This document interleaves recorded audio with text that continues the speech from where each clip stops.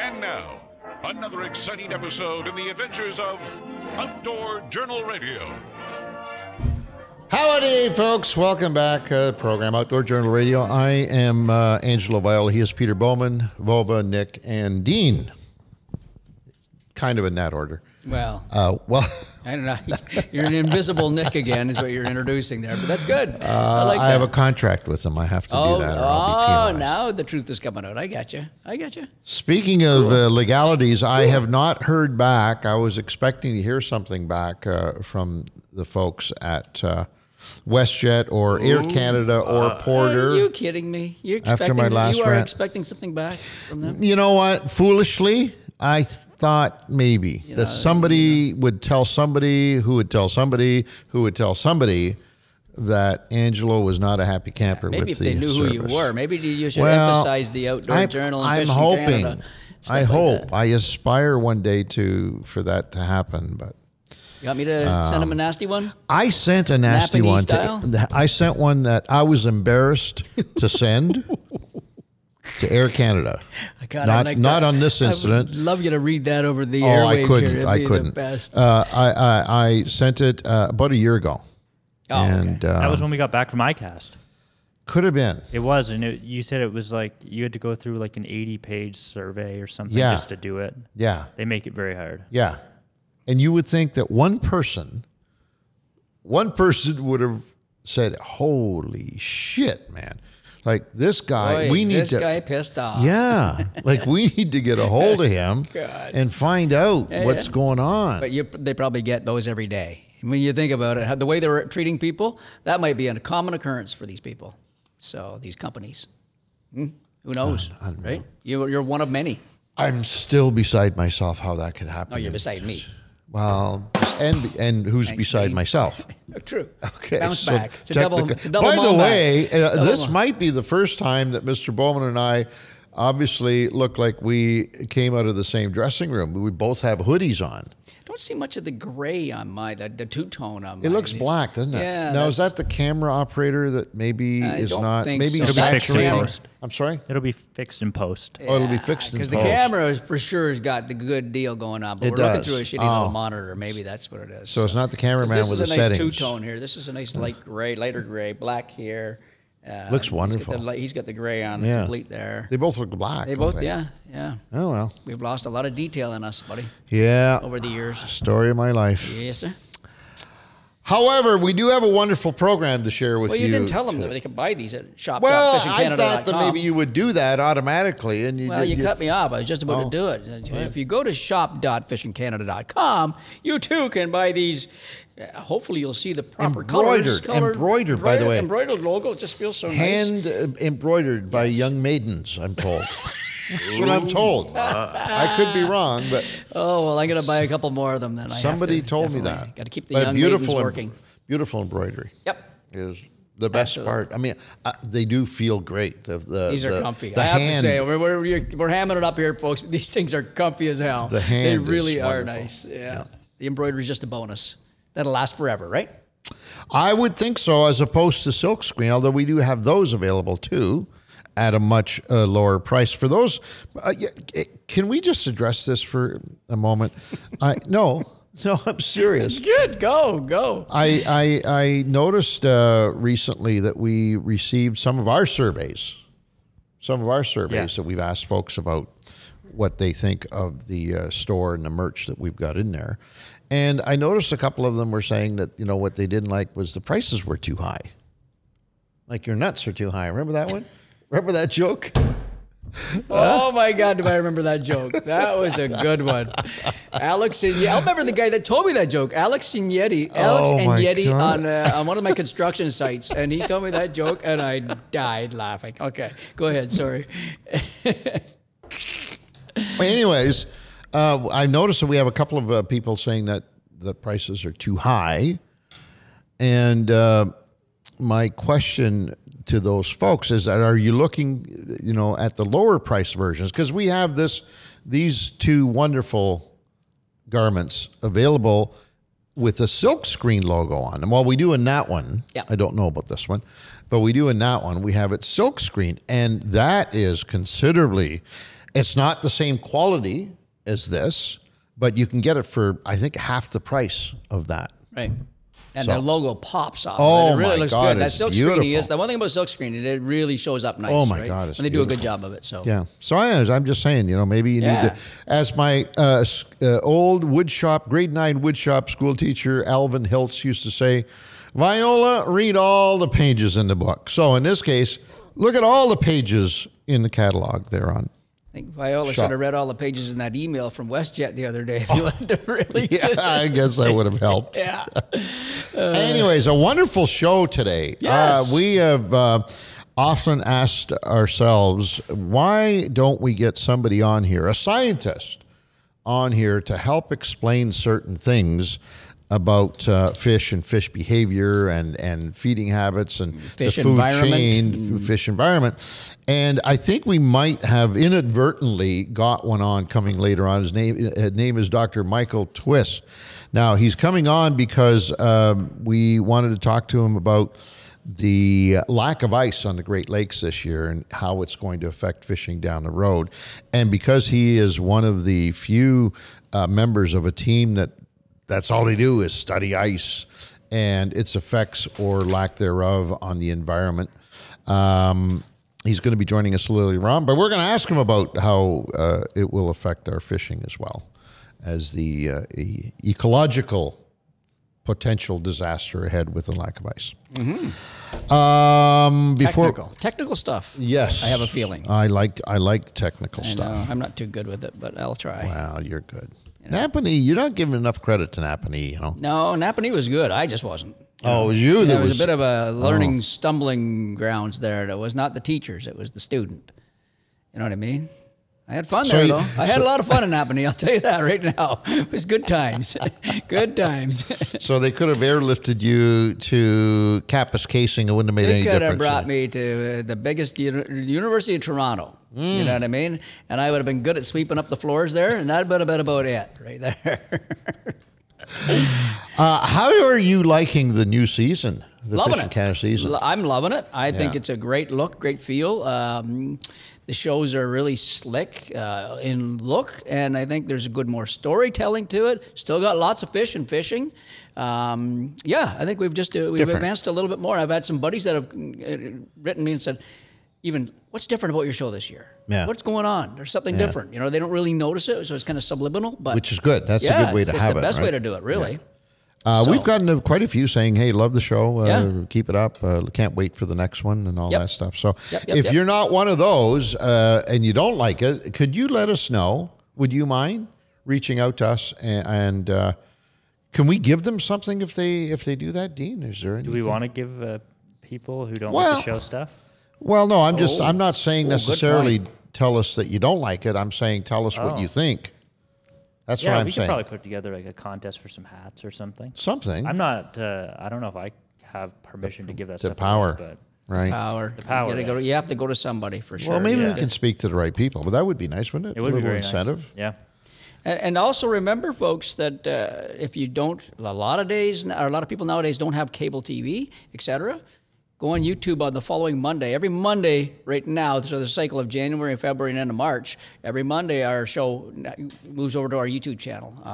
So you can see the entire episode on YouTube as well. Wow. So Look at it. And I wonder what the quality level would be on YouTube versus on, say, Global, which, Saturday morning, 8 o'clock nationally. big TV like that, HD. I think it's pretty good. It depends on your monitor, maybe, on your whether you're watching it. If you're watching it on a computer like a MacBook or something, I think it'd be a very good quality. Well, that's what I have watched our stuff on. It is good. I mean, if you're watching it on a phone, it might be a little tough to get all the detail, but it's still good. I can never figure that out. Yeah, some I people was do. watching on the plane last week, I was watching people viewing movies Yep. Yeah. for like 2 hours Yeah. on their phone. Like, how do you even see it? Well, you know what? I guess it's better than staring at the back of a seat, right? Well, why not just have a nap? Maybe they can't sleep through the Nap's day. always good. Is it on a a day plane flight? especially. Oh, yeah, that nice roaring. Oh, at I the end. love, I don't want to get off topic because we're short of time, but my best possible sleeping environment is On a plane. when the plane is on the tarmac. Yeah, when it's before you take it off. Waiting yeah. to lift off. Yeah. Like I miss pretty much 95% of the takeoff on every flight. That's good. If you can miss that, then you're through it. That's sometimes it wakes me up. So then I get, damn it, I lost my sleep. Next thing I know, wake it's so up nice, and, eh? the lady is saying, "Sir, would you like a coffee or something?" So, anyways. We talked about the show store, Fishing Canada store. We talked about that. Winter sale going on there right now, by the way, for those of you interested. Listener feedback. Oh, boy. Speaking of YouTube, Wayne 3006. 30-06. That's a gun. Oh, is that 30-06? Well, no, maybe. You never know, but that's what the... Yeah.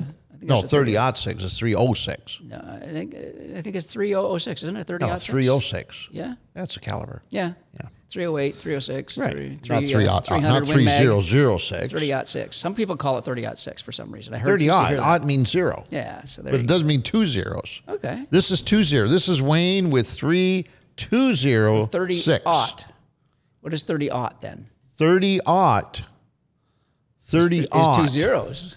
No, Isn't that? It's It's like 2-aught, it's like 3-aught fishing lure hooks things. Treble hooks that are single hooks. 30-06. Come on now. Oh, God. By the way, Anyways, I sampled 30-06? some tequila. Well, last speaking week. of gunshots. And I'm not a tequila drinker shot, by yeah. any means. Well, good tequila's good. Well, right? I'm finding out more and more that good tequila is better than the crap I drink. Oh, hell yeah. Oh, good tequila is I ran is into really one. nice. Ran into one. Nick didn't get it to you, did he? No, it's Steve and I down in Okay, Orlando. because he's been delving into some tequilas. Oh, yeah? Better tequilas, yeah. Yeah. I got to tell you. I know it's nice. Sipping, you sip it. Sip it. You can't. Bar tequila, anybody that's has never had good tequila, you know that clear bar tequila is nasty shit. You might as well be drinking gasoline and rubbing alcohol because that's what it tastes like, right? You're doing that to get drunk and plastered and stupid. Whatever. But this stuff, you're talking about sipping tequila. Wow. Andy DeLeo, remember Andy? He was a connoisseur. Yes, he was, and we didn't appreciate him at the time. We go, the heat of a shoot, it'd be the hottest shoot of the year. We'd all go in and order a cold beer, and Andy'd get a shot of tequila. We could never figure out why. What do you have a cold beer? No, this is what I want. It was 1942 was the bottle. Hell was, yeah. Padron, or was it the other one? Don Julio there. I know what you're saying. But 1942. wow. Best they make. I got to tell you. No kidding. This is not obviously it's a free plug. In a bar or something like that? Did you No, go in buy a bottle liquor of store. it? I bought it. I bought a liquor store How much bottle. Colombian dollars than American? Let's move on with the program. Listener feedback. Wayne 3006 On YouTube. From YouTube. and on YouTube. Yes, and he says, really like the show. And he's talking about Fishing Canada early season ESOX, which just aired our first recently. show airing, and it's on YouTube right now. Right now as we speak. He says, really like the show, but guys, ... use a wire trace when pike fishing and put that pike gag in the trash. He might as well have said, it's a bunch of bullshit. that's right, is what he's saying. Yes. It's something from the dark ages. So let's address this. I'll take the first part because I'm responsible for that. Okay. You're responsible for the second part of this. All right. So first part is when he says use a wire trace, we're going to make an assumption. You mean a leader. Yeah, I looked it up quickly, and it said it showed pictures of leaders. So I Okay, didn't see so where a it was trace from is a leader. What he's referring to is that on some pike shows, like the one that aired recently, I don't use a leader all the time. There's some baits that I do believe a leader, especially a heavy leader, will take away the action of the lure. Absolutely. And so I just don't feel comfortable with it. It also, because of all the hardware on a leader, unless you make your own, which we do quite often, there's hardware on either end, and it weighs the lure down. So it's fishing in a different part of the water column than I'd like to. There's a million reasons why I don't use a leader. I'm trying to use it more often because Peter really frowns when I give him poo-poo. When I'm in the boat without a leader on. But yes. Having said that, how many big pike have I caught without a leader? Absolutely. How many? How many big pike have we caught jig fishing for walleye. There's a single little jig and you catch a 40-incher. That's right. So it doesn't mean that you're going to lose the fish. I think maybe what Wayne 3006 maybe might be saying is that when you don't have a wire trace or leader on your line, you're going to have to fight the pike more in order to get it in and released. Yeah, baby it maybe. Is that what he's thinking? Maybe. You know? It certainly has nothing. I don't think it should have anything to do with the success rate of getting the fish. And that lure that Angelo was using at that time is a suspending lure. So one of the worst things you can do with a suspending lure is hang a great big chunk of hardware on it, because what Angelo says is it might be deeper or whatever, but it can make that lure that's supposed to sit like that. You can pull it down and it's sitting like that and it's sinking slow and there's great big giant weed leaders going down and more. So there's a lot of effect on that lure that you're using for sure. So I get that part of it. And it's kind of a 50-50, right? You need a leader for those teeth, but you don't need a leader because that lure won't work properly. So it's a judgment call, right? So you're not killing anybody by doing it. Right? I didn't think so, but Wayne would disagree with you.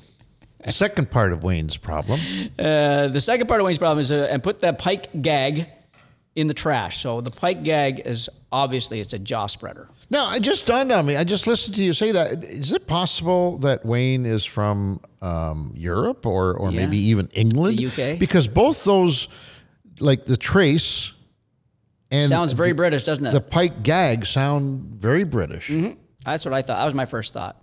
Hey, and if so, thank you very much, Wayne, for watching our product. Yeah. And we're just trying to explain it. So the jaw spreader. So Wayne, so we rarely use the jaw spreaders, but we do use them. I will say that on pike. We don't fish muskie a whole lot, so we've never had the need for jaw spreaders on muskies. And usually the baits are a lot bigger.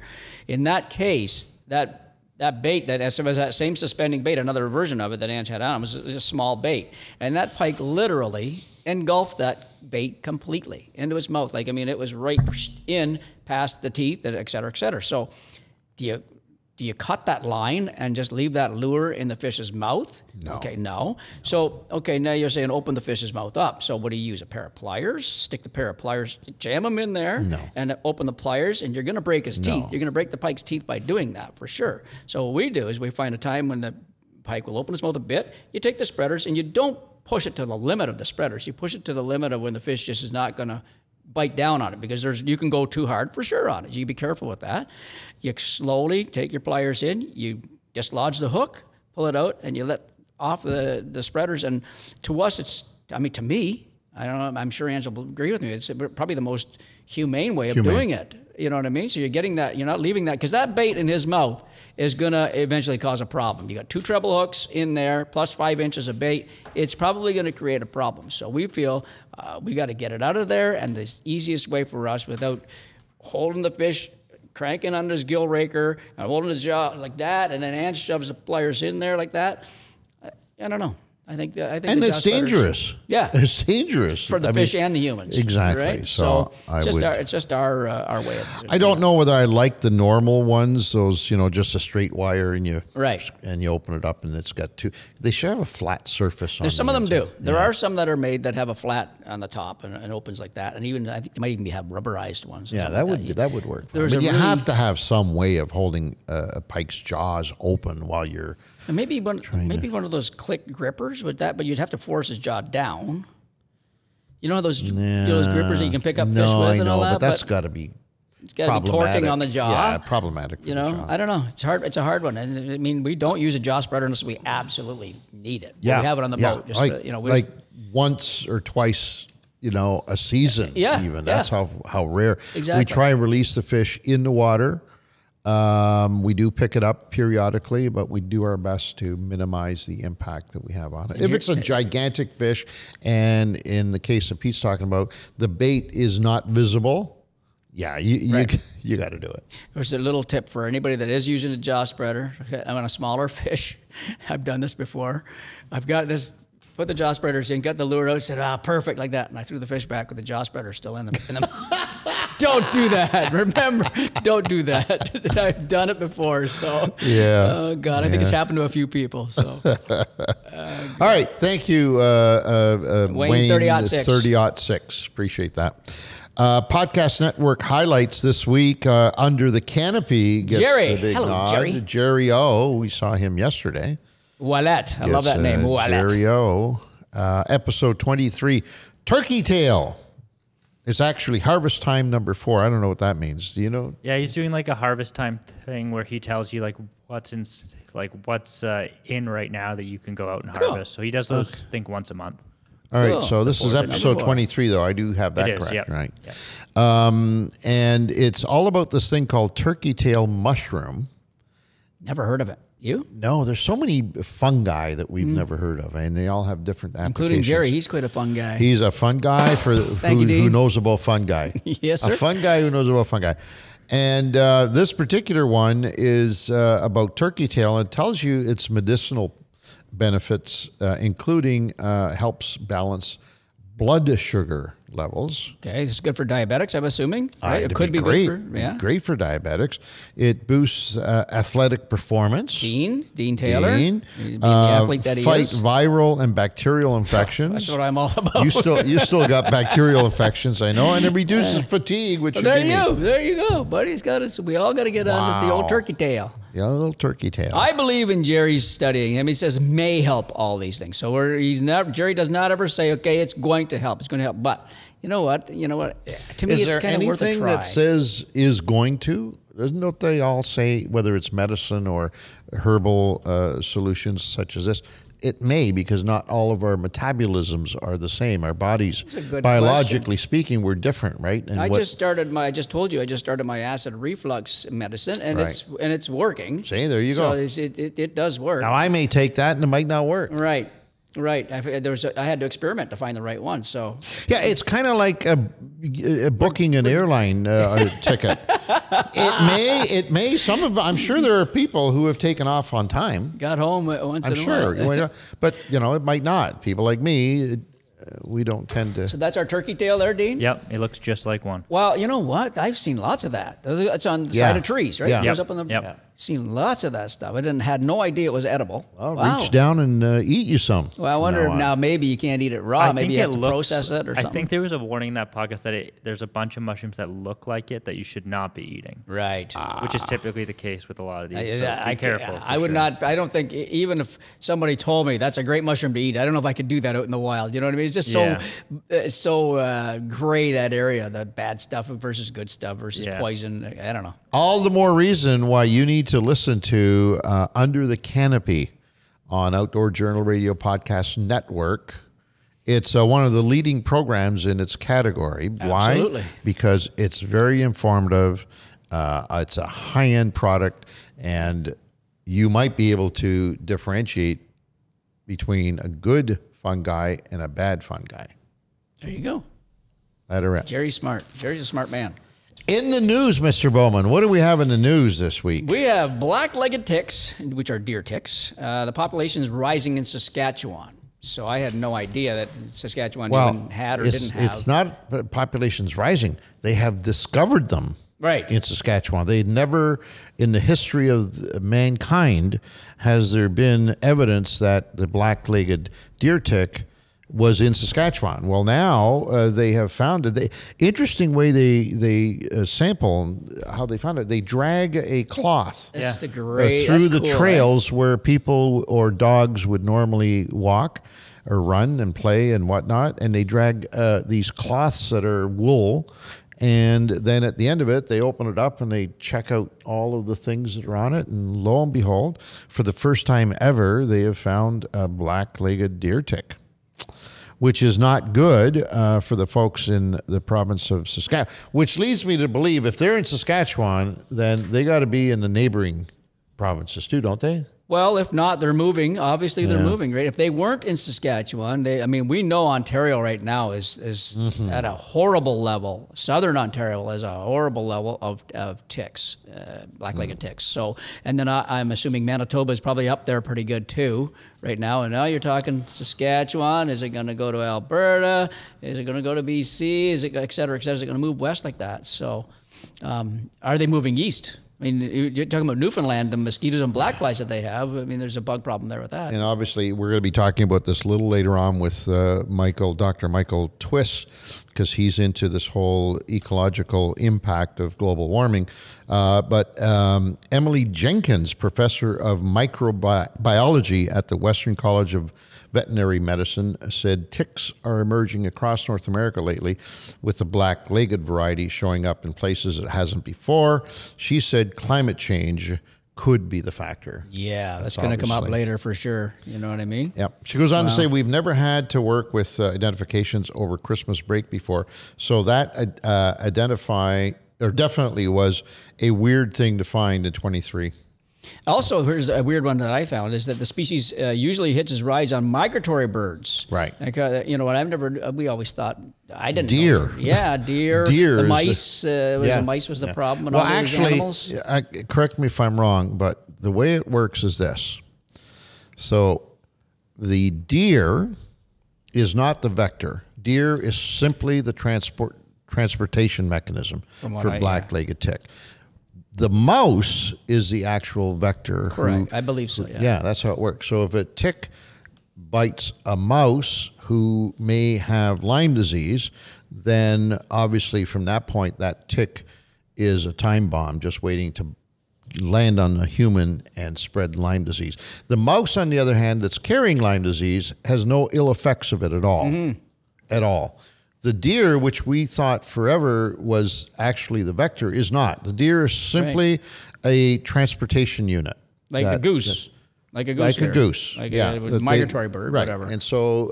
what about bears, Dean? The bears? Oh, yeah, they're loaded with them. Yeah, but it just doesn't affect them. It's got to be travel. It doesn't affect them either. So wolves, I'm assuming every animal with fur, every animal that moves in in the bush. Moose. Everything. Huge. Got to have... But the mouse is the only one... The mouse is the actual cause of the deer tick getting Lyme disease that it then in turn spreads to humans. How bizarre so it's is that? mice. Think about how bizarre that is. So technically, I guess if a mouse bit you and was able to puncture your skin... I had that once. Puncture your skin? Yeah. Oh, yeah. Bad one? I had to go get a tetanus shot. So, wow. You know what I mean? Yeah. As a kid. So if that mouse had Lyme disease, you could have been infected.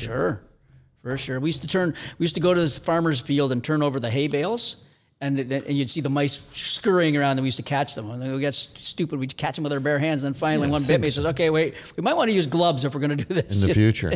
Stupid Crazy. kids. Anyways, something to keep an eye on for sure. And for you folks in Saskatchewan, you need to be vigilant. Keep an eye open. Because it's not good. It can get ugly. And they mentioned in that story that they were identifying ticks over Christmas. Yeah. I got one this year in December. I got one last year in December too. How the hell do you do that? I think they came in on my dog. Like when we take him out for a walk, he gets probably 4 or 5 every time we go out.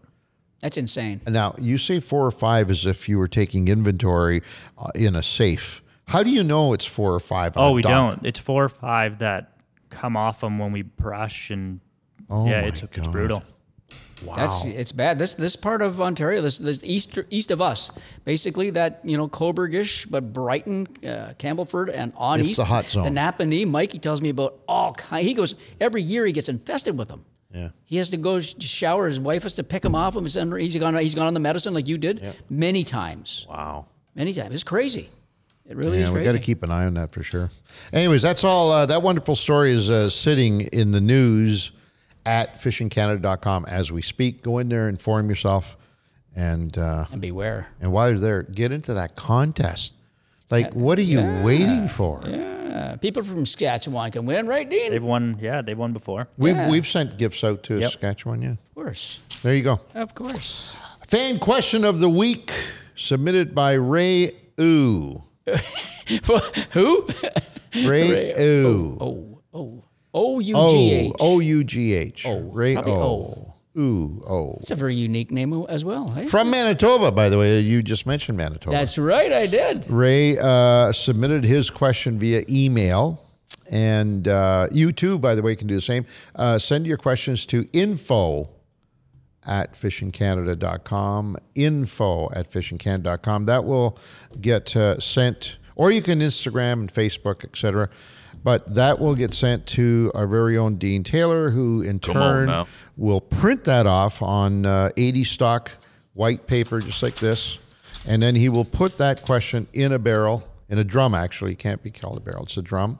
45-gallon drum. Well, because the barrel is traditionally made out of wood. This drum is definitely metal. You could play the calypso music on it. He's got an old whiskey barrel that he uses. No, it's metal. I've seen it. You saw it? Yeah. It was all, I remember when he brought it in, it was all rusted up and everything.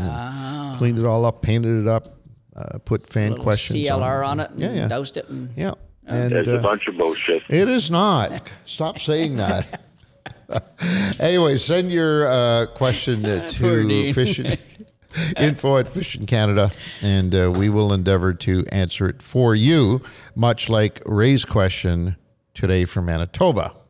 Ray from Manitoba. So let's start this one without the question first. First off, Manitoba has a program out there called the Master Angler. Oh, I love that. And in which you can get a certificate if you catch a certain sized fish in Manitoba. So Ray's question is, when's the best time to target master 89 centimeter to 35 inch, in brackets, lake trout, Lakers?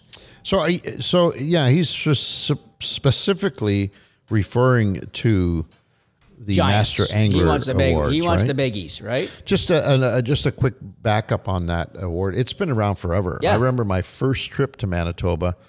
I don't know what lake it was, somewhere. Mine was at Knee Lake when I first discovered this. Before even Knee, but Knee was certainly one. Yeah. But I remember them talking about Master. It's all what they talk about, right? And I thought it was such a great program at the time. They basically, anybody who fishes in the province of Manitoba, obviously legally, meaning you have to have a license, are eligible to enter fish in the program.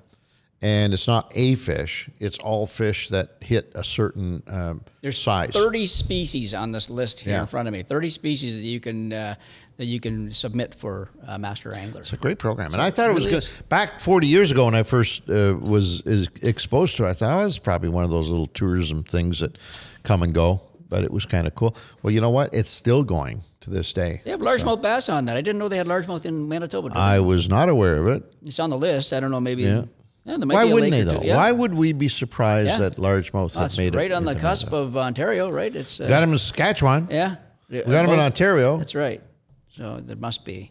Anyways, going back to big Lakers. I mean, for the lack of experience that I've had, I'm not a real lake trout guy, but my first choice would be the last 2 weeks of your season. So wherever you are in Manitoba, when these big females are getting ready to move up on the shoals to spawn, I would say that's when they're at their heaviest. So we talk weight a lot of times, but that means obviously heavier are longer, et cetera, et cetera.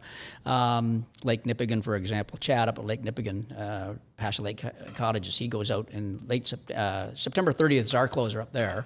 He goes out in the last 2 weeks of September, and he says he just catches giant after giant after giant. So if you can time it where you've missed the males, they go up first, I believe, and get into those females, to me, that would be probably the best suggestion I could give you on that one. So if you're looking for weight, but the Master Angler Award is not based on weight. It's 35 inches. It's based on length. Great, but you're looking at and that's the biggest fish, the biggest females. Well, right? Yeah, but I'll tell you. Look at that. Look at that damn master right there. Whoa, jeez. Hey, you just kind of scared me with the size of that fish. Early in the season, in most northern lakes, Manitoba, for the most part, it's fishable lake trout. Yes. Lakes would be At considered out, northern right? compared to us. Mm-hmm. Ice out is prime time because there's that window of opportunity when the ice first goes out. If it coincides with the opening, man, oh man, you can get some big fish shallow. And I don't know whether they would be longer than the late season fish, but I'll tell you what they are is more apt to jump on your bait aggressive that time of day or that time of year because they're chowing down on everything. So and through the ice would be a good one too. I mean, obviously a lot of people fishing through the ice. Now you're sitting right on top of these giants. I mean, the guys in Northwest Territories, Ryan Gregory, they catch monsters, and I mean they got big ones in the open water, but now they can concentrate their spot. Right? They can say, okay, here's where I'm going to fish today, and I'm going to work this little area. I think more important than then the season or the time is the location. If you're looking for a personal, look at that. Speaking of personal best. What the? Exactly. Woo. If you're looking for... nice portable Garmin you got there, buddy. Thank you. I work out. You're welcome. Yeah. Good for you. It shows. Thank you. Location is the most important thing, in my opinion. It doesn't... The time of year is not as relevant as location. If you want to catch a personal best, or in this case, a master angler lake trout, then you need to scout for your location. You need to study location. And one of the best places to look is at the Master Angler Awards, because they publish, every year they publish all their Master Angler Awards. And all you have to do, and they tell you what lake they're on. And so all you have to do is figure out. Eh? Yeah, all you have to do is narrow it down. We used to do that. Like in the 80s and early 90s, if we were going into Manitoba, we used to actually look at that. Why wouldn't you? If there are more Master Angler Award fish coming out of Lake X versus Lake B, then why wouldn't I put myself on Lake X, regardless of the time of year? So I think location, because genetically there are lakes that have the genetics on that lake for whatever reason. We've talked about it for walleye, but lake trout are no different, where they just are a superior fish. They're bigger fish. Mm-hmm. Whatever strain started. Right. If you know the movements of your fish, they should be able to follow them spring, Sure. summer, fall, and winter. Exactly. We mentioned, Ange mentioned spring, I mentioned fall. And then we sat through the ice. My biggest lake trout came midsummer, and that was in Saskatchewan. Yeah, I was trolling 100 feet deep of water, with the 3-way swivel rig, and I caught an absolute massive beast, biggest lake trout. So it can happen at any time, but I hope we answered somewhat of his question. I don't know, Ray. Hopefully it helped you somewhat. We tried the best we can. Don't forget, if you have a question you would like to ask us, submit it to info@fishingcanada.com.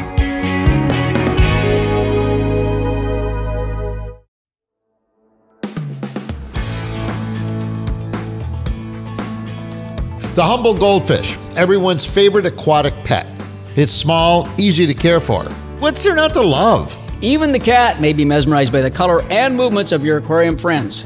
Goldfish are great at home, but don't let them loose. Releasing goldfish or other domestic aquatic pets or plants into natural environments is harmful to both your pet and the planet. Goldfish disrupt ecosystems by outcompeting native species for food and resources in degraded habitats. They contribute to algae blooms, they kill aquatic wildlife, and pass viruses and diseases contracted in aquariums to wild fish. They could even live up to 40 years and grow as big as a football. Anglers, this is where you come in. If you find a goldfish at your local fishing spot, report it to the Invading Species Hotline or go online to eddmaps.com. Remember to never dump your live bait into the water and risk spreading other aquatic invaders. Keep our lakes free from invaders and don't let them loose.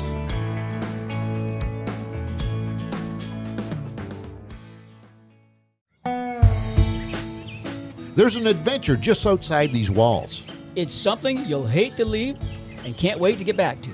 It's a place where memories are made and bonds are forged. For some, it's hitting the trails. For others, it's a weekend at the lake. It's a place full of campfires and quality time. This year, take some time to reconnect with friends, family, and nature. No matter what adventures await you, Coleman has the gear you need. Visit colemancanada.ca to gear up today. The outside is calling. Answer the call.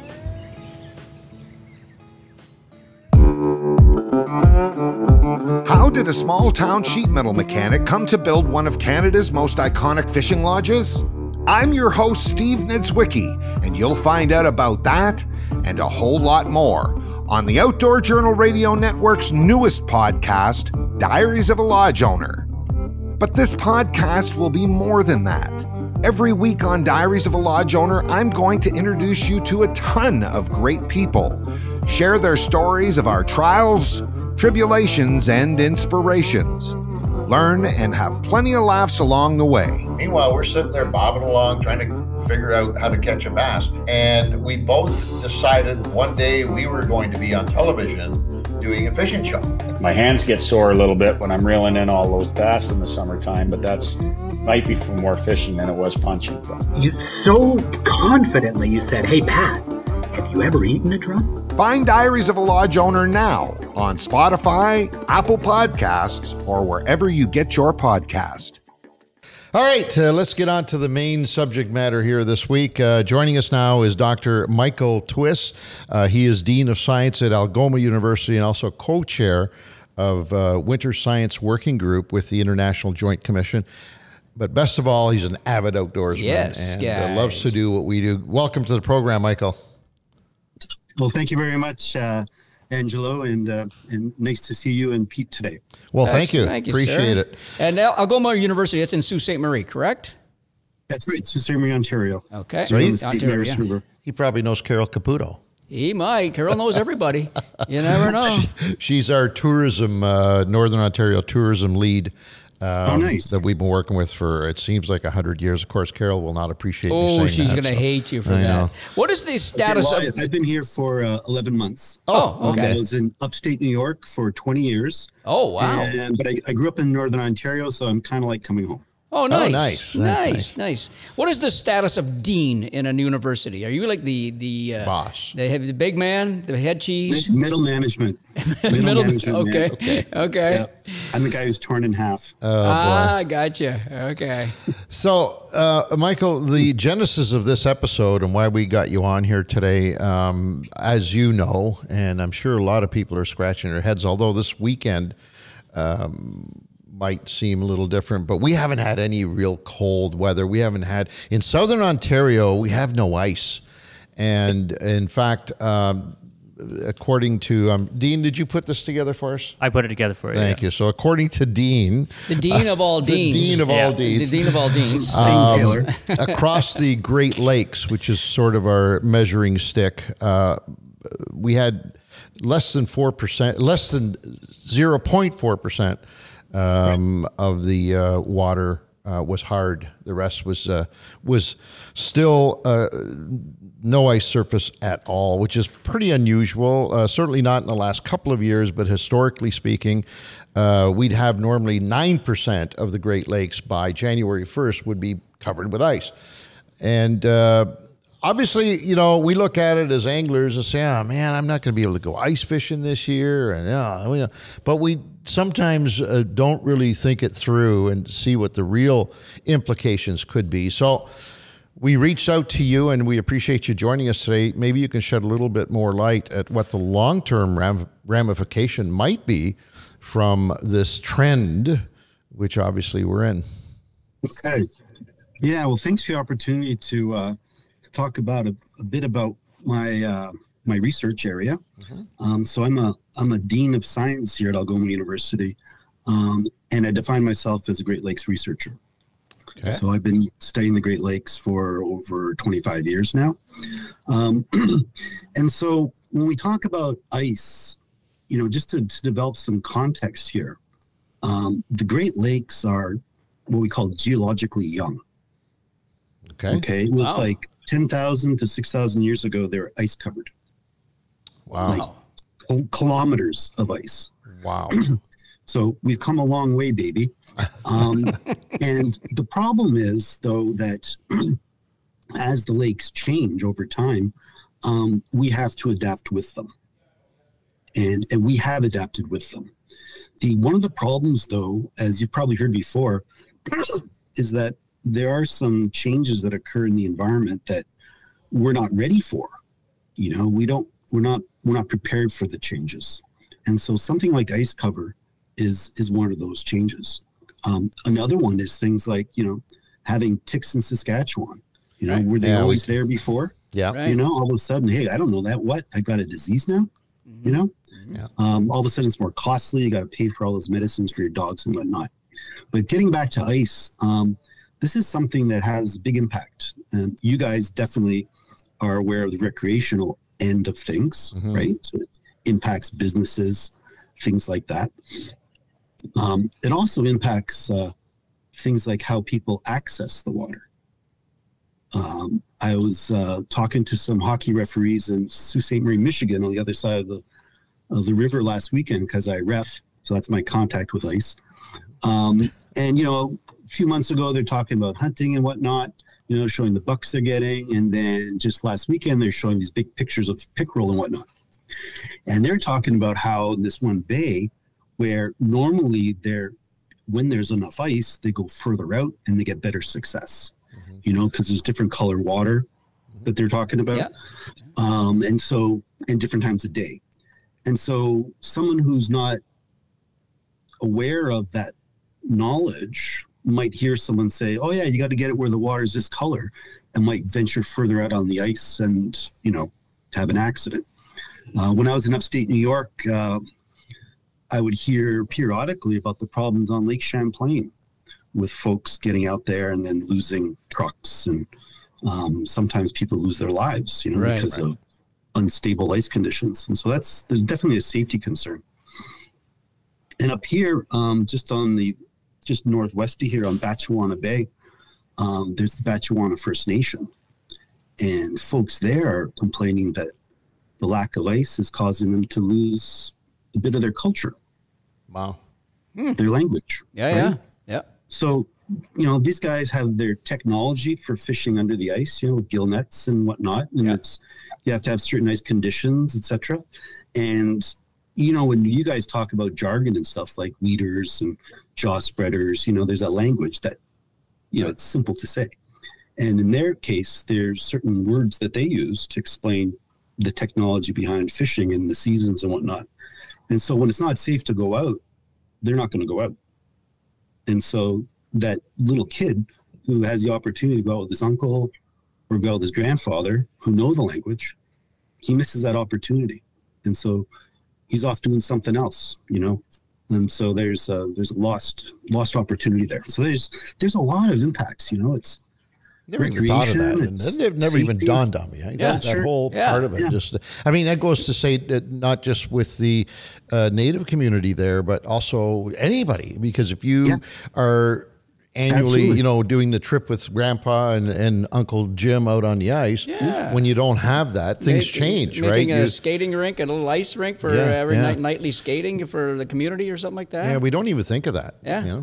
Yeah, that's interesting. Yeah, and so you lose those opportunities, and there's that lack of connection. We talk a lot about, kids are pulled away from traditional things because of the attraction of video games and things like that. And so, if they lose an opportunity to do something that their family does, they lose that technology and that the ability to transfer not only the recreational experience, but also the other values that come along with that. Hopefully good ones, right? From a scientific point of view, there's also some pretty interesting things that can happen as well.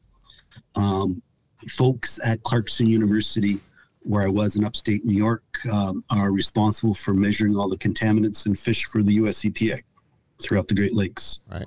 And what they found over the past decades is the concentration of things like PCBs are going down, down, down, down, down.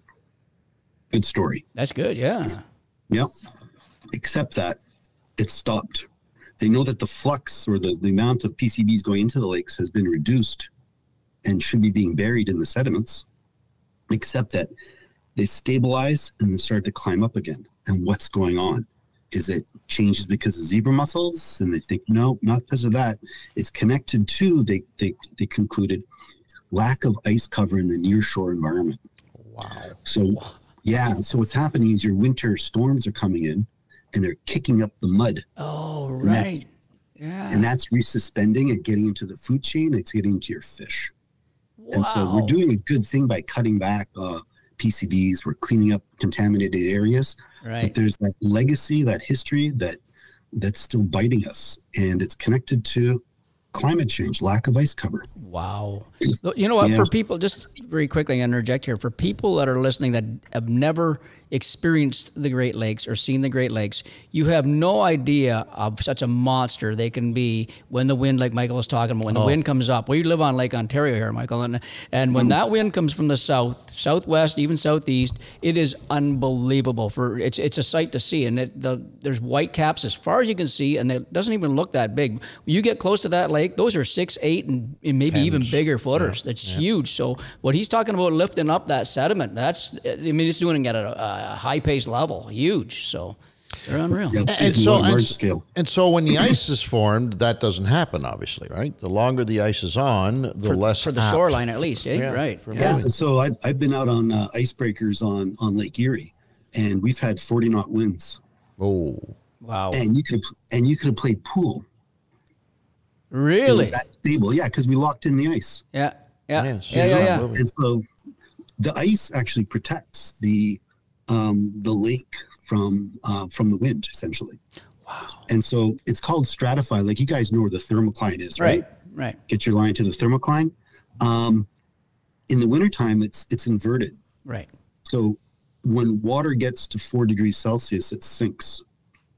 When it gets colder than 4, it starts to float until the point in which you got ice, which is solid and colder than, see? 1 degree Celsius. We talked about this on last week's podcast about the warm pan of water being down there. See? Doctor just verified that. Well, see? We don't lie to people. We tell the truth. Eh? Now, what's the difference? Now, we got summertime, spring, summer, and fall. When obviously the wind is going to do the same thing on those windy days. It's going to be ripping up the sediment, et cetera, versus the winter. Is there a difference in that timing? Yeah, it sure is. Like what happened last weekend with that wind and storm. You don't get that kind of energy coming in the summertime. You'll get brief storms.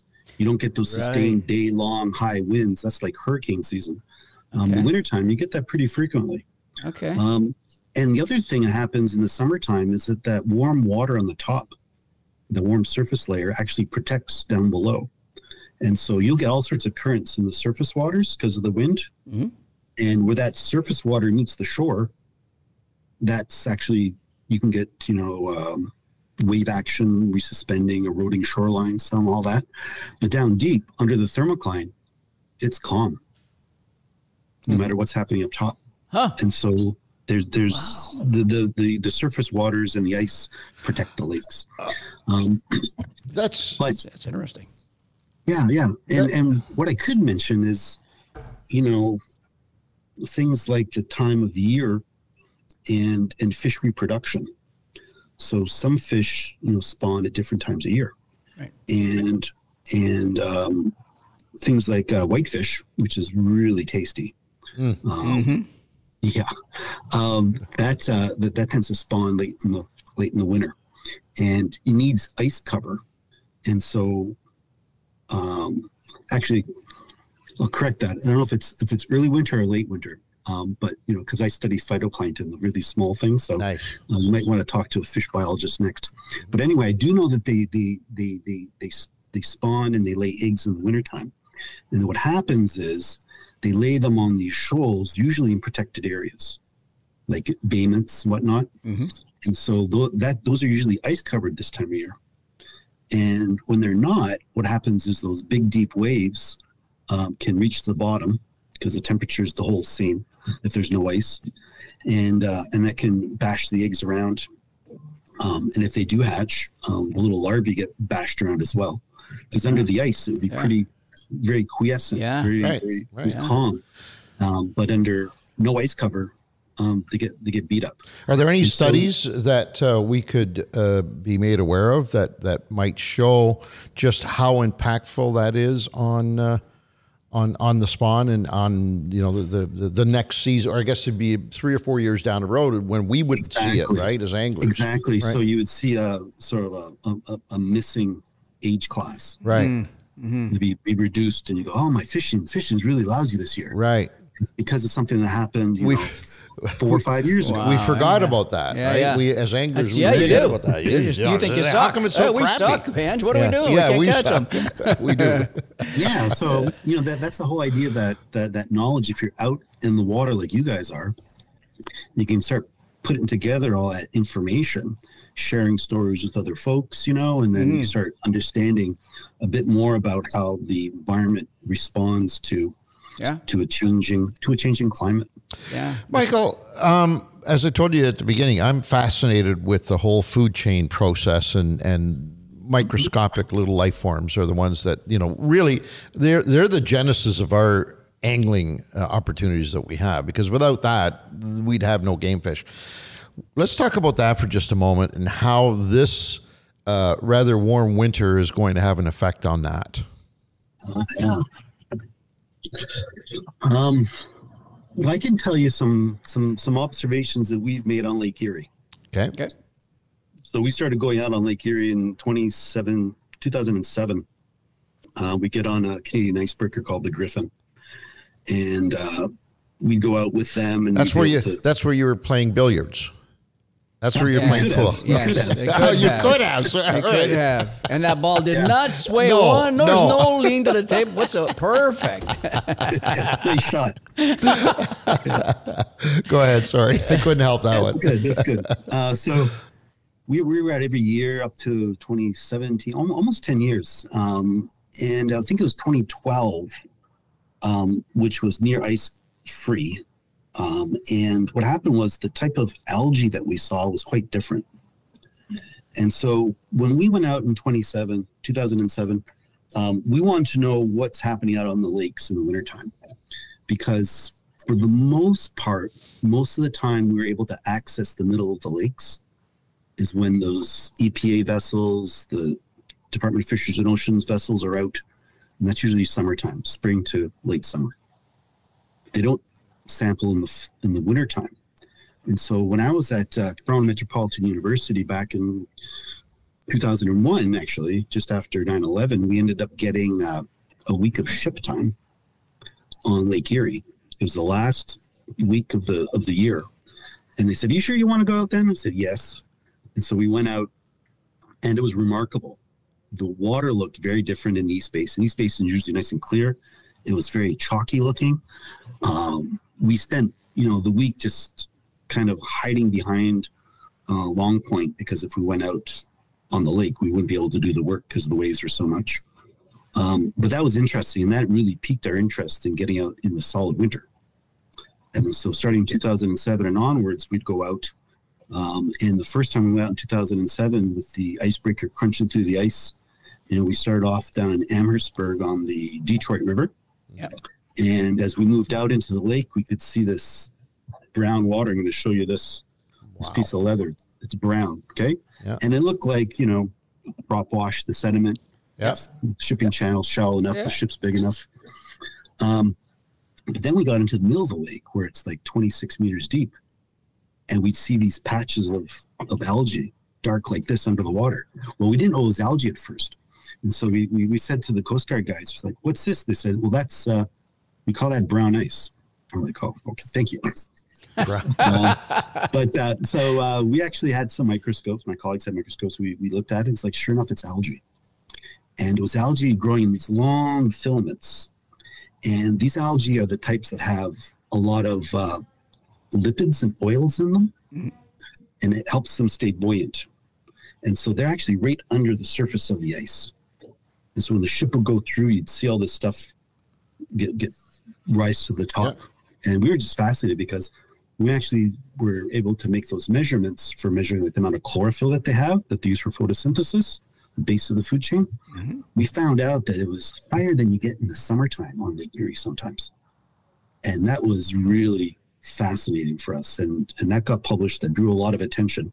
So we kept going out every winter to look at these diatoms, they're called, type of algae. In 2012, without any ice cover, it looked totally different. There was algae, but they're these little ones, that don't have the same kind of oil in them because they don't need it for buoyancy. Mm-hmm. And so what may have happened, we don't have the proof of it, but we could hypothesize or kind of guess that maybe the zooplankton, the little shrimps that eat the algae, might not have been getting the good oils that they need. And so these diatoms create certain types of what are called fatty acids. They're essential for, you may have heard about them in your diet kind of thing. Mm-hmm. You kind of need them. And so do fish, and so do zooplankton, so do algae. And so we could hypothesize that maybe that year, the fish ultimately that eat the zooplankton might not have been as healthy. And so maybe that affects the year after, reproduction. These are just questions that we have. So as the next year is ice covered and it's back to normal. Algae is good then. Algae in a body of water is good in order to keep the zooplankton, phytoplankton, et cetera, well fed? Well, algae are a type of phytoplankton. So algae are phytoplankton is made up of algae, which are related to plants and your grass and your trees outside. Right. And then there's cyanobacteria, which cause the blue-green algae blooms. Okay. Right. And so both of those together are called phytoplankton. Okay. And yeah, that's the base of the food chain. The getting back to the fatty acids, those are fish smell like fish because of diatoms. Oh, wow. Yeah. That's interesting. Yeah. Okay. You've heard of them putting, not dye, but bits of, actually they grow algae and they put it into fish feed. So when they feed them on fish farms, they turn a color. Right. And so these are these compounds that transfer up the food chain, just like some contaminants do. So, as it turns out, there's a lot of things happening in the lakes in the wintertime. And bears might go to sleep in the wintertime, but there's fish don't. Right. Fish move around, they still have to feed. They've got to have food. Their food needs to eat, and they need to eat algae. Now, in the Great Lakes, it's a bit different than smaller lakes and even streams. And so if you're fishing trout, the carbon that they're eating comes a lot from the forest around them, because that's where the most of the photosynthesis is occurring. And so the leaves are falling in the water, and then your insects are eating that, breaking down the leaves, those little fish, little fly larvae and stuff like that. And that's what the trout, hammer. Out in Lake Ontario, I've been out there in October, middle of the lake. I don't see a leaf anywhere. Right. No kidding. Obviously. How does it work? But you still have a lot of fish. Yeah. And so in that case, in the Great Lakes, the lakes themselves are supporting all that phytoplankton, that production. That's the forest there. The phytoplankton, the diatoms, the algae, the cyanobacteria, that's the forest in the lake. Okay. And that's the difference between big lakes and small lakes. So that's interesting. Without ice cover, is that is there can we say that there's a lack of production at that level then? Because of the movement of the water, the wind, the sediment, all that stuff, is that affecting that plankton from reproducing and, feeding the next level? That's a really good question. Because, we do know that when there's no ice cover, say on Lake Erie, that we see a lot of algae still, but it's mixed all the way to the bottom. And so, when it's turbid or when it's cloudy because of wave action, that means the light doesn't penetrate very deep. Right. Yeah. You go onto a lake like Lake Superior out here. In May, your surface water could be 60 to 80 meters deep. Imagine. And so when the wind blows, those algae go from the top where they see the light, there's a nice clear water. When you're down 80 meters, it's dark. Yeah. And they might come back up again, but it might be during the night. And down they go again. And so the productivity in Lake Superior is really low because of how deep it is and how the algae cycle. In a lake like Lake Erie, it's much more, they spend much more time in the presence of light if it's not turbid. Right. But because it's so shallow, it tends to get cloudy. So the question you're asking is it's a good question. It's complicated. In other words, you don't have the answer, do you? That's correct. I don't. But I can hypothesize a lot. Please do. That's funny. Because that's what we live on, that kind of information as anglers, because we know that what we're harvesting and cultivating at the end of the day comes from microscopic life forms that we have absolutely no idea that they even exist. And as anglers, the more we understand about that food cycle, The better we understand it, the easier it is for us to find fish. And finding fish is the key, right? And we're constantly looking for a leg up on that part of it. Yeah, the next little step that we didn't know before, For example, I will ask you now, does this life form, is it affected by temperature at all? That's a really good question. Oh boy. And this one I know the answer to. Okay, good. So I measure photosynthesis. Right. So you guys know what that is. Yep. And you can measure it in water as well, because there's phytoplankton that photosynthesize. And when we went on to Lake Erie, we were measuring photosynthesis on the ship. And we found out that the rates of photosynthesis when the water is 0.1 to 4 degrees Celsius is just as rapid as it is when it's 20 degrees Celsius. Okay. It's just as rapid. And so it's the light and the availability of nutrients that really drives it. The algae in the wintertime that live there, they're called Algoma. It's a pretty name. You might want to call a dog that someday. And so these Algoma, they thrive at those low temperatures. They're cryophiles, they're psychrophiles, they're your snowmobilers of the phytoplankton world. But when it gets to 10 degrees Celsius, they start dying. And they make these spores that go to the bottom, and they don't get resuspended until the fall winds come and stir them back up again. Wow. So you have both. You have warm water and cool water. Sounds like, right? Which makes sense. Populations, right? But makes sense if they are the base food for everything that we know that swims in water. Then it makes sense that there is a version that will sustain itself under cold periods, and there's a version that sustains itself under warm water conditions. And I'm asking you these questions. I'm going to make my point here. One of the most difficult things as anglers that we have to face, and more so in the northern part of North America, are weather changes. You know, we call them cold fronts. When a cold front moves through, the fishing generally gets a little more complicated, not difficult, but a little more complicated.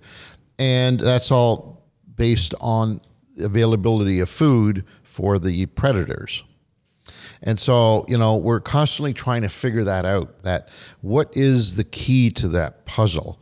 If the food becomes more scarce, and in this case, that would be the phytoplankton, say, under cold water conditions, might not be as prolific a breeder as it normally would, which means that the next level of predator that feeds on it is not going to be as active, and that means the next level is not as active, and then the fish that we're after are totally inactive at that point.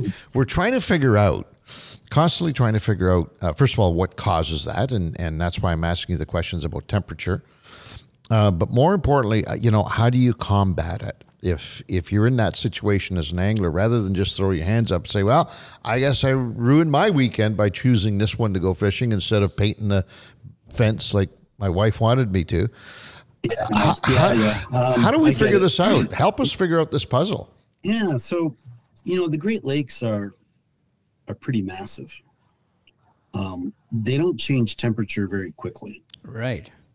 They don't. In fact, where we are in Sault Ste. Marie, you know, what temperature here is sometimes a couple degrees Celsius warmer than just north of here. I say that. Sorry, I'm going to interrupt you, Michael. On Lake Ontario, it's the same thing, and especially in the fall, it's warmer than everything else around it. It's even in the bays that are connected to it. Lake Ontario is warmer than a bay connected to it. It's weird. It's freaky. Exactly. Okay. Yeah, because it takes a long time to cool off, a long time to warm up. Right. The deeper the lake, the less it moves, changes. Like Lake Erie, people say, oh, it's the warmest lake. And they say Lake Superior is the coldest. Right.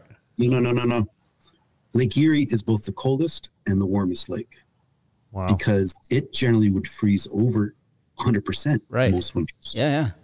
But not Superior, but Erie would, because it cools off faster. So when you got weather changes coming in like that, in the Great Lakes, temperature is not going to be a factor as much as I would say wave action, and resuspension. Fish move around. They don't like being bashed around, I don't think. Although, not quite sure. Maybe their prey fish move around more. Maybe they get closer to shore or further offshore. I'm not quite certain. I know that there's right now a thing called GLaTOS, GLaTOS, and if you look it up, they've got transponders in fish all across the Great Lakes, and they're able to follow fish and track where they move. And so we know now that walleye, pickerel move around the lakes. You know, they can follow. They tag one and they see, oh, it's down near Toledo and it's on its way over to Buffalo, and they move. And so what they're hoping to do, they started collecting these data years ago, but you know, we need people like yourselves perhaps to sort of provide information on, you know, success at certain times of day, certain times a year, certain places, under certain weather conditions. You can start putting that all together. And that's actually important when you think about it, because, you know, we have to respect fishing regulations. Right. And so if all of a sudden you get so much information that you kind of game the system, you can hurt it, right? Absolutely. You can hurt it. Absolutely. Like I don't shoot deer in the summertime for a reason. Right. One, I don't want to go to jail. Secondly, it's, you know, you got to respect it. Right. And it goes back to like that relationship you have with the land and with the people that you're out there with. Yeah. So that's my proselytizing for the day. Okay. Michael, in this lack of ice time right now, is there a certain species of fish that's affected more than others? The Great Lakes has a lot of species of fish in it, right? Yeah. Or is there anything in particular that's, oh my God, this is really bad for them? I'm most concerned with dickameg whitefish. Because you like to eat them. That's why. They're delicious. The sea whitefish down at the Sioux Market. Oh my God. It's so good. Yeah. And it's in such demand. Yes. Yeah, I'm afraid of them because, they're such a good food. And even in lakes where you might not be able to eat the salmon or the trout, you might be able to eat them because they're lower in the food chain. Right. Okay. Yeah. Are they not the deepest? That's a really valuable fish. Are they not? And fish is food. Are they not the deepest dwellers in their environment? That's like over in Superior, there's Siskoet, right? Which are a form of lake trout that live really deep. Okay. And then the other lake trout kind of live further up high. And the ones that live way down deep are narrower, take longer to grow. They look quite different. Right. But whitefish isn't traditionally a deep water fish? Oh, whitefish, I think it goes all depths. Okay. All right. It cruises around where it's a planktivore, so it eats zooplankton, and it also eats insect larvae that are on the bottom of the lake. Mm-hmm. So that's kind of how it gets around. It doesn't really eat other fish, I don't believe, unless it eats larval fish, which are the baby ones. That's interesting because we ice fish for whitefish, and we'll use little jigging spoons which imitate a minnow. Yeah. We use the little Meigs jigs which look kind of like a fish or all that. And it's interesting. Yeah. Oh yeah. Maybe they do. Well, when you cut them open, do you see little minnows in their guts? You know what? I've never kept too many. I've only kept a couple in my life. I don't think I've Dean, ever. Have you? I've never looked. Yeah. No, I've never looked. It's a good question. That's the first thing I do when I catch a fish. Find out what it's eating. Yeah, that would be smart. That would be smart. Absolutely. Other than my sucker. So this seems to be a period where historically we look at it and say it's never, since we've been recording, I believe in 1973, the amount of ice that the Great Lakes have been able to amass, this seems to be almost the highest or lowest, depending on how you're looking at it, but that we've ever seen. Is there a concern now that we've gotten here? Is there a concern moving forward? Yeah, there is, definitely. Because we know that climate change is occurring globally. And to go back to the Ice Age that I talked to you folks about earlier, geologically speaking, we're currently coming out of an Ice Age. So technically, we are still in an ice age. And if you want evidence of that, look on Google Earth, look at Greenland, look at Baffin Island, Ellesmere, look at Antarctica. There's ice. Okay. Yeah. There's times on the Earth where those ice caps weren't there because it was so warm. And so the Earth goes back and forth between having ice and losing ice. And we're in the point now where we're losing ice, except we're losing it really fast. We're losing it faster than ever seen before because the concentration of carbon dioxide in the atmosphere has gone up faster than we've ever known before. Wow. And so, it's not news, guys. Yeah. It's scary. Wow. Well, it's scary in the same sense, that's it's time to talk with people when you're out fishing about the importance of the environment and what our responsibilities are towards it. Yeah. True. Good point. And people adapt, people will adapt. But how well they adapt depends on how fast they can adapt. When you say fast, I mean, we're not talking fast to the point where we could lose the polar caps, in the next 20, 30 years, are we? I don't know. I've heard someone say that in Sault Ste. Marie, we're going to lose maple trees in 50 years. Lose maple trees? Lose maple trees, but because it'll get too warm for maple trees. You don't get maple trees in Virginia. Right. Wow. Southern Ontario, be even warmer. Cool. So it is, it's something that that we can see within a generation. We can see these changes within a generation, not exactly. So, Angelo, you remember the 70s? Of course. They were a little spotty he at doesn't times. remember a lot of them, Mike, okay? But one day a week he remembers. Definitely not the weekends. Okay. All right, gentlemen. And so you remember pollution, like a lot more than now, right? Yeah. Oh, for sure. Trucks burning, leaded gasoline, pipes dumping into lakes, foamy stuff occurring. Normal. A lot of that's changed, yeah. And the lakes changed, the water's changed. And Pete, you've probably been to a lake and then go to a lake, the same lake, a few years later and say, oh, that's different. Mm-hmm. Right? For Maybe sure. For better, for worse. Yeah.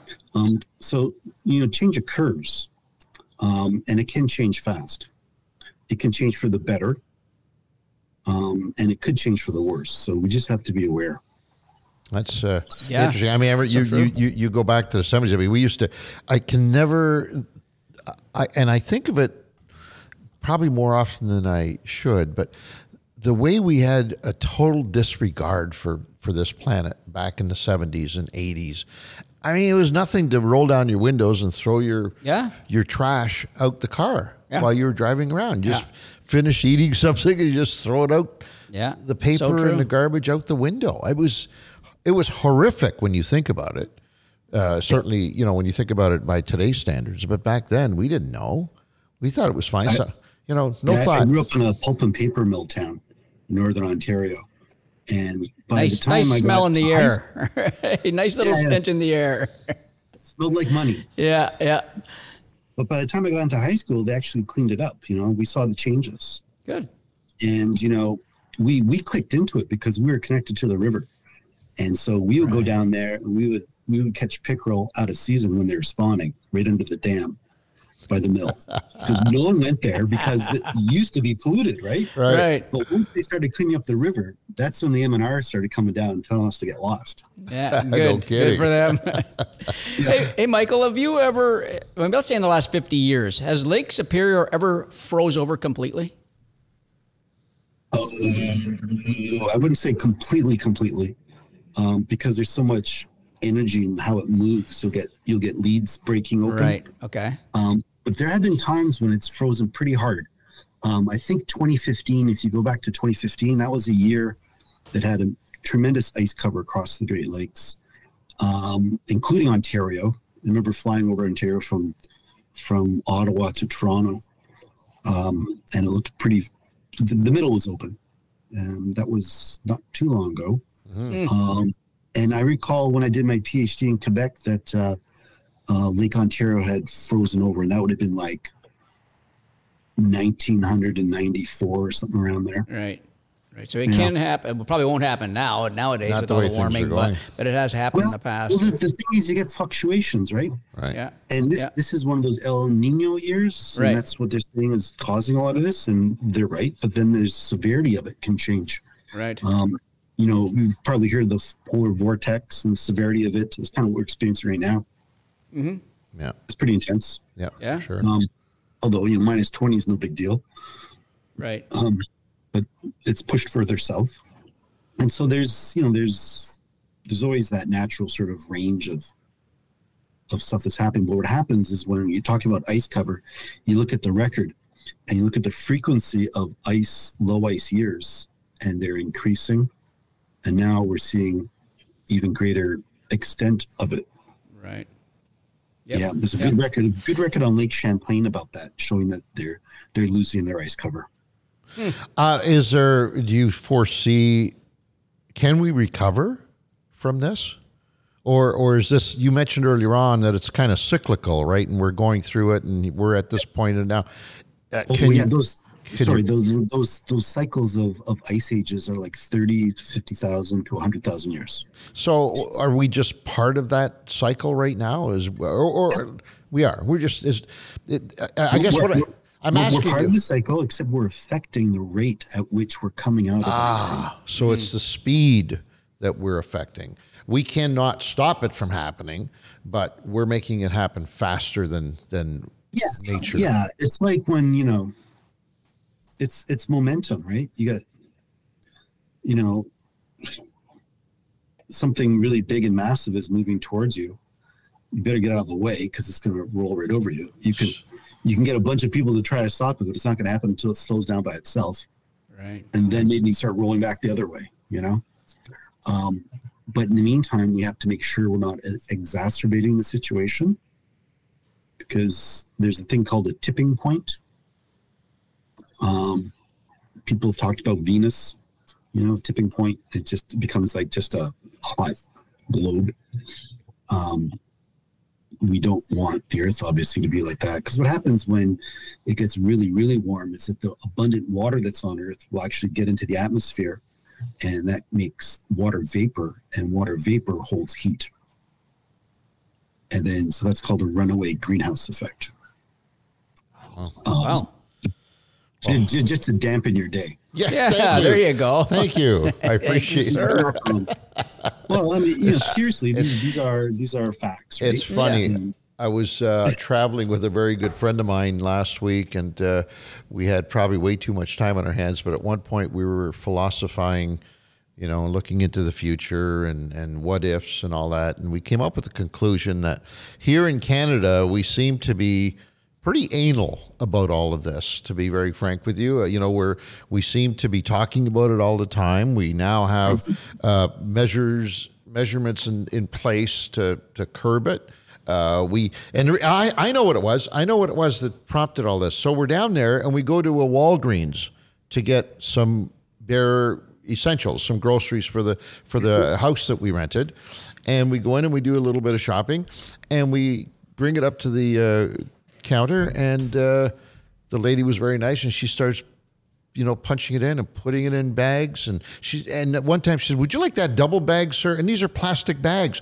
And we're looking at each other like, oh my God, like this is weird now, because we haven't seen plastic bags in I don't know how long, but she was encouraging us to take an extra one for each one because of the weight of the goods that we're putting in those bags.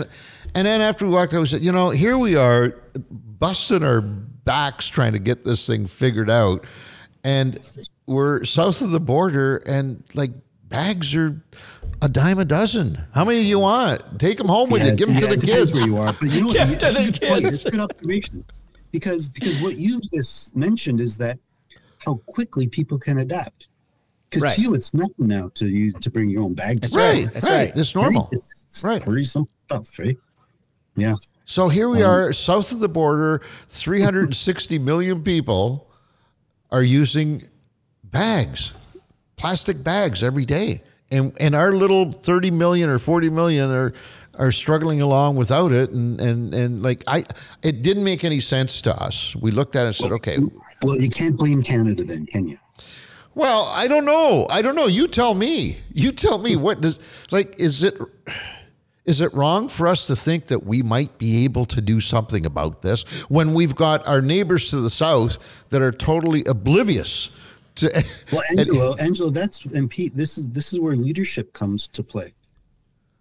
Yeah. We have to show by example. We can do things a certain way. We can educate other people about proper ways of having, responsible relationships with the natural environment. It's not impossible. And, maybe we are so anal about our environment because that's how we identify as Canadians. Right. We like the great white north. We like to be able to go out and do these things. Mm-hmm. Hockey identifies us. Yeah. And I love seeing immigrants gravitate to hockey as well. Oh, sure. It's right on. Yeah. Because that's Canada. It's who we are. And so, yeah, it's who we are. But the question we kept asking each other was, can we even make a difference? So here we are doing all the right things. The women down at these, the woman that was bagging our things, she was kind of curious because we were like so excited, like we were like little kids giggling and stuff. And she asked us what's going. So plastic bags. I explained to her what's going on up here in Canada, God. And it was like I just tried to explain to her, how to split an atom. Wow. Because she couldn't understand. So why aren't you using them? Yeah. Well, because, we're trying to protect the environment. But the bags hurting your environment up there? Wow, you guys got problems. She said, she says, you guys got some. So when we were finished with her, she honestly thought Canada is in big trouble because they've got some ecological problems that we don't have down here. Because look, we're still using all this stuff.